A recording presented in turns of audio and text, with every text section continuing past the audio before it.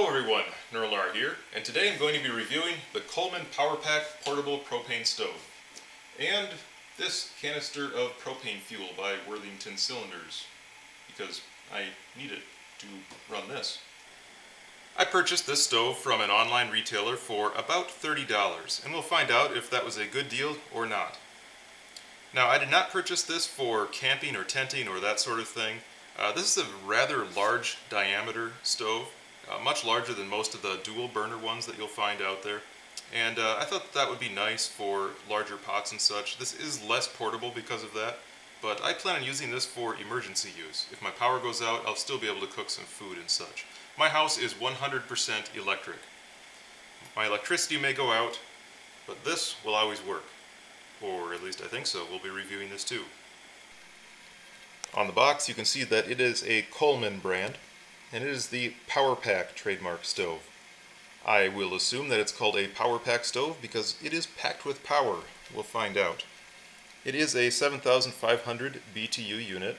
On a typical stove, the small burners are about 5,000 BTUs and the large ones are a little bit over 7,500, so this is very comparable to your stovetop in your house, or at least they claim it is. We'll find out. They say it is fully adjustable from a simmer to full power. I kind of doubt that. It is a flame, so it can probably only adjust as much as a flame does, but we'll find out. They show a wonderful picture here of some delicious looking French toast, which is not included, I am sure. They show how it sets up. A little pipe goes to your propane tank. I'll open the box and we can actually look at it instead of talking about the box. The other side looks the same as the front. So, before I get to opening the box, let's talk about what everybody's dying to find out about. The review of this Worthington Cylinders propane fuel. It's made out of steel. Has this little cap you can pop off with a Schrader valve underneath. Has a pressure relief valve over here. And it's full of stuff that burns and gets hot and does work and stuff. So, yeah, it's propane. Alright, let's get back to the stove. No review is complete without an unboxing, so let's unbox it and see what's inside. So it looks like the first thing you'll find is the connector doohickey that goes between the stove and your propane tank. Now, I'm always actually pretty interested in these because sometimes these are very poor quality, and if you just bend the connections a little bit, they can pop off and you end up with propane spraying all over the place. This seems to be pretty well constructed. It's not the heaviest thing I've ever seen, but it's pretty thick. This seems to be good quality aluminum. This is a nice steel tube. It's bonded pretty well. Has a what appears to be good quality brass connector here. So I'm pretty happy with this. If your stove is running and someone bumps it, I don't think this will break off. We'll see how it actually attaches to the stove next. And inside it looks like there's some cardboard packaging. And it appears that there is a flashlight so that you can see what you're doing. A miniature Eiffel Tower. That's nice. And of course the heater. The box is now empty except for the manual. We'll take a quick look at that in a minute. But this appears to be the stove. And this is actually pretty large. You can see in comparison to my hand, it's probably, at least a foot across.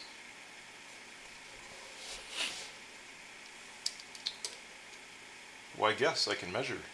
It is 11.5 inches across. So this will fit a pan with an up to an 11.5 inch bottom.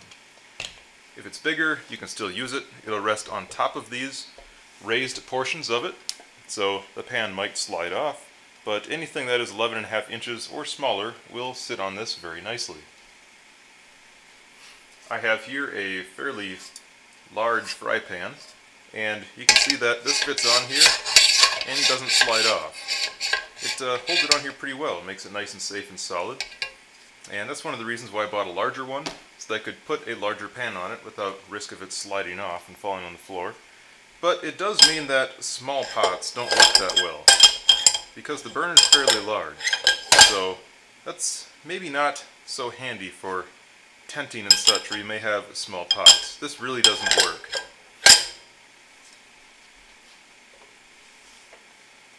quality of the finish looks pretty nice.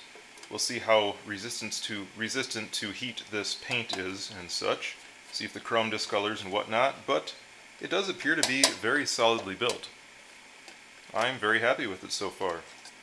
The bottom is pretty cheap, but you know, just don't bump it and you'll be fine. I'm just going to keep it in the box so it doesn't get damaged. If you just throw this on a pile, it seems like this heat shield is going to get bent up, but I won't do that, so I don't really care. The knob on it is knob-like, and it turns knobbly. Yeah, I don't know. We'll see how well it works. And it is time to get instructified. This is the manual that comes with it. If you're male, you probably want to skip past this part. And the first page is full of safety warnings, danger warnings. This product is fueled by propane gas, invisible, odorless, and flammable. Sounds dangerous. It is a fire hazard. It is an explosion hazard. You can't store it above 120 degrees. It is not for home or recreational vehicle use. Check with your local fire safety authority to see what the local regulations are. It is a burn hazard. It's a carbon monoxide hazard. It's a service hazard if you don't maintain it. Wow, they make this thing sound dangerous. I should probably just throw it away. Let's see what's on the next page. That's much more useful. Another carbon monoxide warning. They really don't want you to use this indoors, but you know what? I'm going to. And we'll see how much of a hazard it really is. Service safety, leak tests, etc. Light it with a match. Who would have guessed? Turn it on, turn it off, screw stuff in. Yep, you should have skipped this. And other languages. Alright, well that was pointless. So, toss that aside. And let's get back to the stove. Alright, now that we've read all the instructions, let's try to put this thing together. I didn't actually read how to put it together, but considering there's only 2 connections to make, how hard can it be, huh? Screw this into that thing, it swivels. Screw that into this thing, this swivels.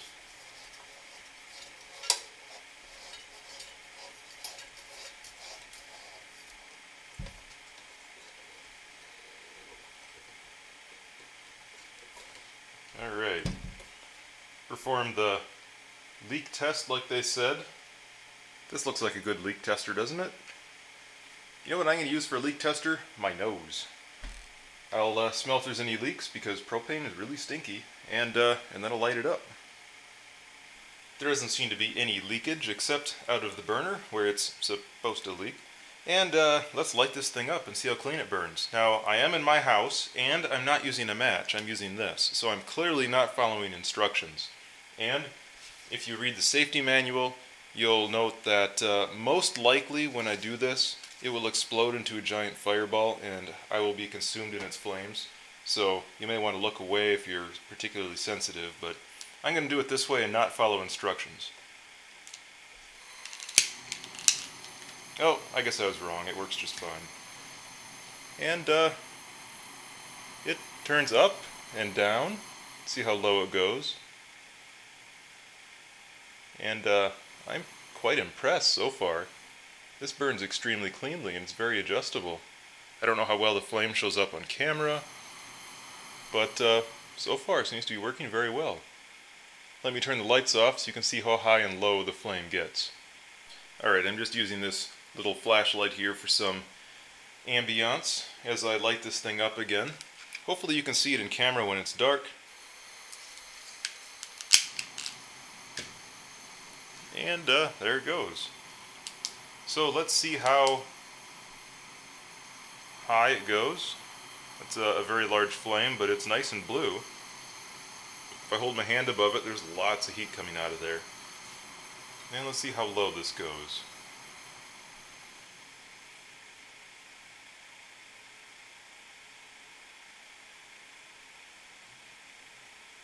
Doesn't really matter how low I turn it. The flame is nice and blue. So it seems to burn cleanly down to about this level. And I would say that this is extremely adjustable.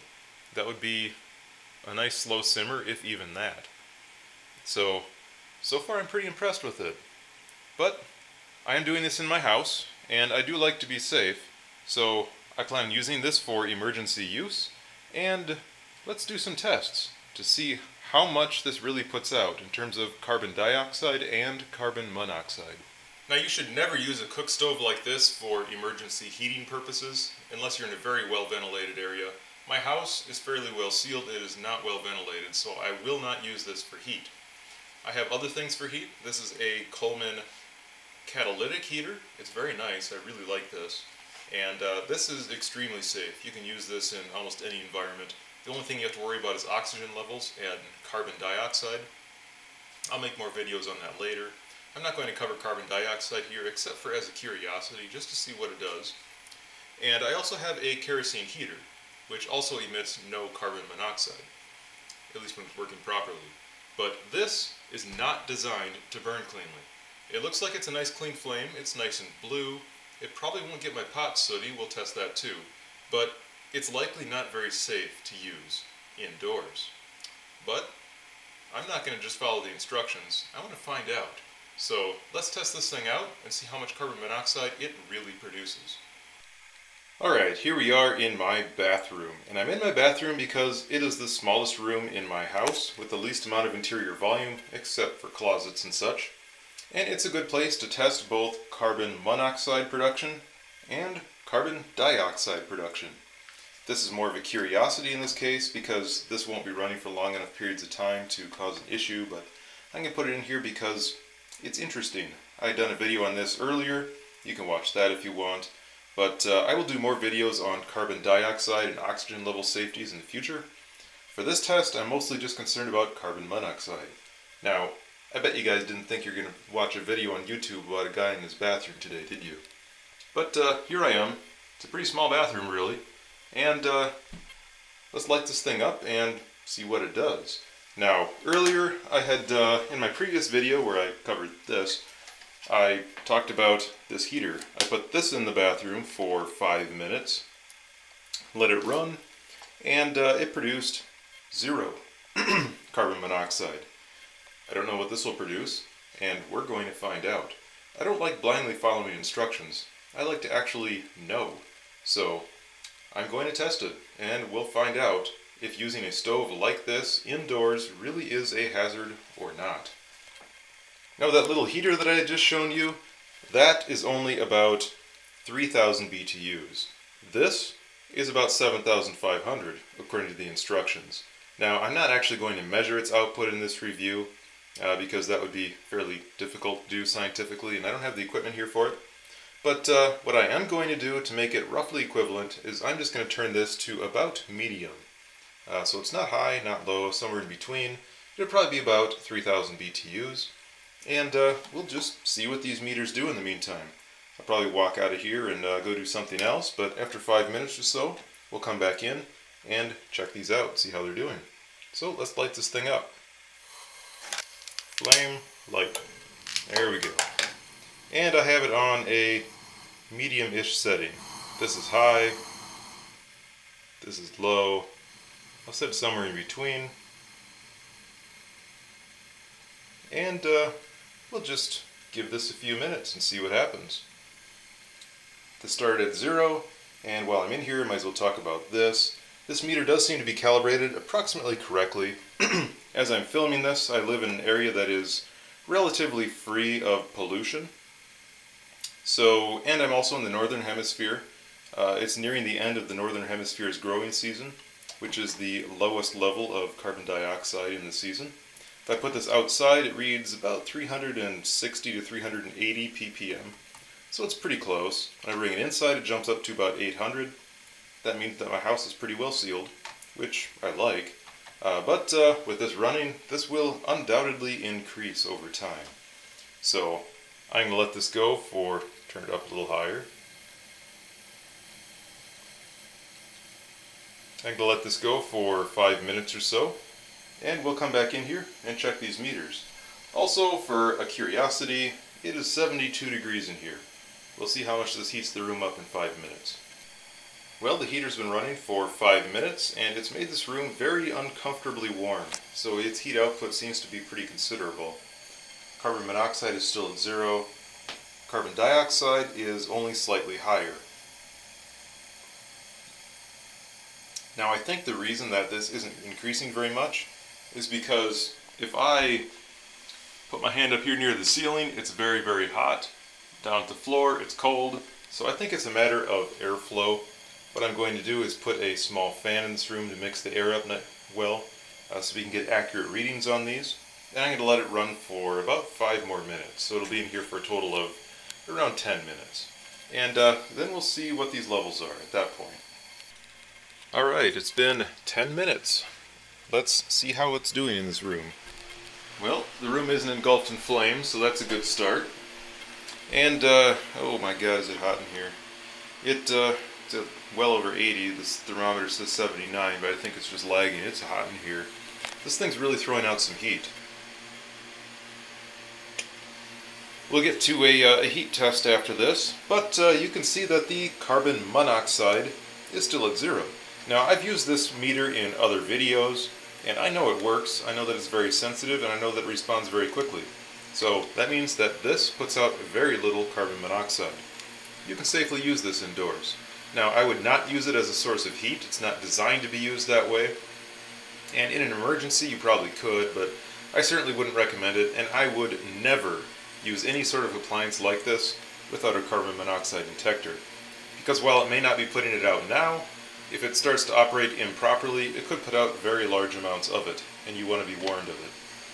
Now, the carbon dioxide level in here is getting to be pretty high. I have a fan circulating the air, so I think it's pretty well mixed now.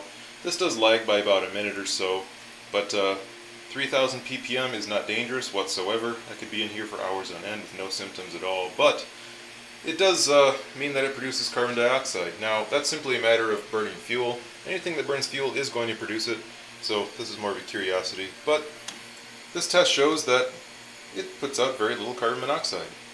And in terms of odor in this room, the odor really is not bad. It just smells like burning fossil fuels. If you know what that smells like. A lot of people actually don't. But there's no smoke or anything like that, no smell of anything, just flame. So it certainly doesn't smell bad in any way. It appears to do exactly what I bought this thing for. In an emergency, I can use this to cook food indoors, and I can do it safely.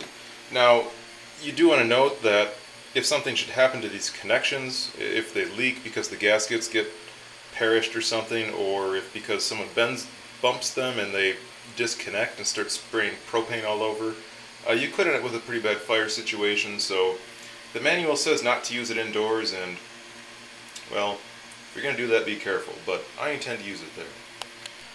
Another thing of interest to me is that this propane canister is very cold. That means that it's using propane at a pretty good rate. I'm not sure what the output of this is, but I'm thinking that it may be higher than it is advertised to be. Now, this has been running for quite a while, and you can probably see that it did discolor somewhat. These stainless steel, hopefully, maybe they're chrome, well, hopefully they're stainless steel, I don't know what they are, but they discolored somewhat, just like a hot oven rack would. And this nice shiny cover in the middle is now darkened, but I don't care, I just want it to work. And the construction quality seems quite good. Let's lift it up and see how hot the bottom got now. And if I put my hand underneath, the bottom is very warm, but not so hot as to cause problems. And this is the temperature of the surface that it was on. It made it up to only 80 degrees Fahrenheit, so you can safely use this on just about any surface. It won't make it very warm at all. In fact, I can hardly feel any warmth, just a small amount. So it is protected pretty well from whatever surface you set it on. Alright, let's do a little test. I'm going to compare that stove to my stove here. I know that this one works. It is a flat top, which looks nice and shiny, but I absolutely hate it. Does anybody else hate these things? They work so poorly. I just absolutely hate it. Anyway, so I'll set my ordinary saucepan on the burner. I have 2 cups of cold water that I will dump into the pan. you'll want to pay attention here. This is a family secret recipe for boiled water. And I'll put the lid on it and turn the burner on. So this is the small burner on my stove. I could turn the big one on, but my pan isn't big enough. So let's see how long it takes this to boil water in this saucepan on my ordinary stove. I will then repeat this process and see how long it takes on the Coleman stove that I'm reviewing. First you watch a video of a guy in his bathroom, and now you're watching water boil. Wow. Anyway, it's been 4 minutes, and let's see how close we're getting here. Looks like 170 degrees Fahrenheit on the surface, so it's got a little ways to go. But I'll just keep this on here and see how long it takes. It's been about 6 minutes, and it would appear to be a pretty good rolling boil here. So I will dump this water out and put the exact same test again once the pan cools off onto the Coleman stove and see how long that one takes to boil some water. I'll also look for soot on the bottom of the pan in case anyone's interested in that. Time for the exact same test on the Coleman stove. First thing I want to do is light it.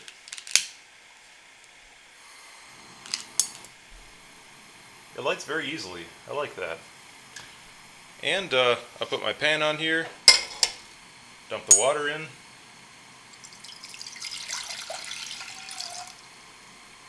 two cups of water. I will put the lid on, which I forgot at the moment, but I'll put the lid on and we'll see how long this takes. Here's the lid, and I'm not going to turn the flame, to super high, but I'll put it pretty much as high as it goes, and we're just going to wait. And I'm timing it just like before. We'll see how long this takes. Now, the stove burner that I used was a small burner. That's probably about 5,000 BTUs. This one, this flame, is probably around 7,500 like they advertise. Now, if I look underneath, you can see that the flame pretty well stays underneath the pan. There isn't a lot of waste heat. It's not like the flame laps up around it. So if you put your hand up around the pan, there definitely is heat escaping that is waste, but it's not a lot. So you can use a relatively small pan on this burner, or a larger one. I like the way it's designed. It seems to work very well. But before I give it too many compliments, let's see how long it takes to boil this water. It should be less than 6 minutes. Wow, that was so fast I just about missed it. Let's turn this thing off. That is really boiling. It took about 2.5 minutes, and it was violently boiling. So this does put out the BTUs. It'll put out far more than my crappy stove. Very happy with it that way. I'm not going to test whether it'll do a slow simmer or not. It seems to be very well adjustable for a gas burner of any sort. They never will go as low as an electric burner, but it is instantaneously adjustable, and it works really well. So once this settles down a little bit, I'm going to take this pan off, pour out the water, cool it off, and let's check and see if there's any soot on the bottom. Here's the bottom of that pan that was just on the burner. You can see that it's perfectly clean, completely shiny, no soot whatsoever. So this burns very cleanly. I'm very happy with it so far. It discolored a little bit further in its testing, but overall it seems to be made quite well. The knob is very adjustable. It's very easy to adjust. It's easy to assemble. The assembly is pretty solid. I'm not too worried about this breaking off or whatnot. You can put a fairly large pan on top of it without any issue of it sliding off. Even smaller pans get stuck by these little notches that they cut into these supports. So it seems to be well designed and well put together. Overall, I am very happy with it. Also, the Worthington propane cylinder worked extremely well. Yeah, it probably doesn't matter whose you buy. They're pretty well regulated by federal law. They all have to be identical. 16.4 ounces is the maximum that they can sell these as. That's why they're all 16 ounces or less. 16.4. If you store a 20-pound propane tank, for example, in your house and use that, if something should happen, your insurance company will likely not pay you a penny. So use these. It's much smarter. But for the Coleman PowerPack Stove. Overall, my review is positive. I can't find anything to complain about, which is somewhat surprising, but I would recommend. I like my purchase, and I would recommend purchasing one of these if you're worried about power outages and such. Now, it is pretty large, so it may not be the best choice for camping, tenting, that sort of thing, but it does put out a lot of heat. It's very adjustable. The assembly quality is pretty darn good. It puts out very little carbon monoxide. It was too low to measure on my meter, even in that tiny room. And it doesn't put out any soot on your pans. Yeah, seems pretty nice. So that's my review of the Coleman PowerPack Propane Stove. I will have more videos coming out in the future on emergency preparedness, on things such as carbon dioxide, carbon monoxide safety, kerosene heater safety, that sort of thing. But in the meantime, thanks for watching.